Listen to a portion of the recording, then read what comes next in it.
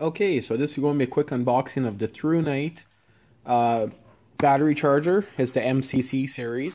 32 650s, 26 650s, 18 650s, 18 500s, and so on. So right there's the specs there, what it'll charge. And what's great about it, it comes with a cigarette lighter charger. And this is the main reason why I wanted this, because I could charge it in the motorhome off the 12-volt system.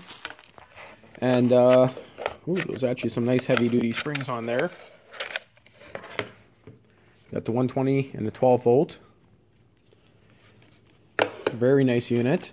I do have plenty of 18650 chargers, but this ThruNite, this is the MCC-2, so it's the 2-battery model. They also have a 4-battery model, which I'm going to be upgrading to soon.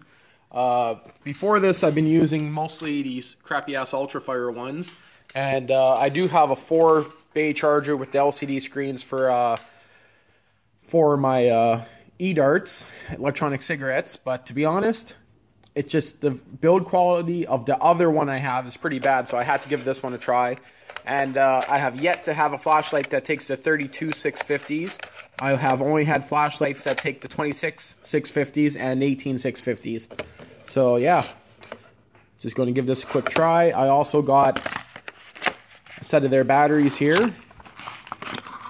These ones here come in a fancy blister pack here, 3400s. So 500 cycles. And yeah, I'm going to pop these open, throw them on the charger, and see how everything works.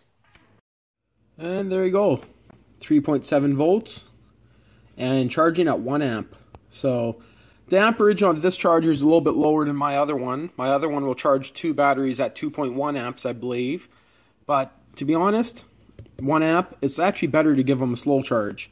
And actually, now that I look at it, it is compatible with AAA, AA, and C batteries also, so that's an awesome bonus. So I'll give this an hour or so, and then I'll be actually testing out a new flashlight that I got from them today, but I never had all my batteries charged up. So that right there is what my next video review is going to be on, and yeah, it's a bright one. Not going to do any unboxing yet. This one here I'm actually going to use as a video camera light for when I'm hunting, so I can make a little bit better videos after hours. And right here's the other charger I use, a eFest LUC4. Basically with this one here, you can go 1 amp charging on all 4, or you can bump it to 2 amps just to charge the 2 center ones. And that's really the only difference.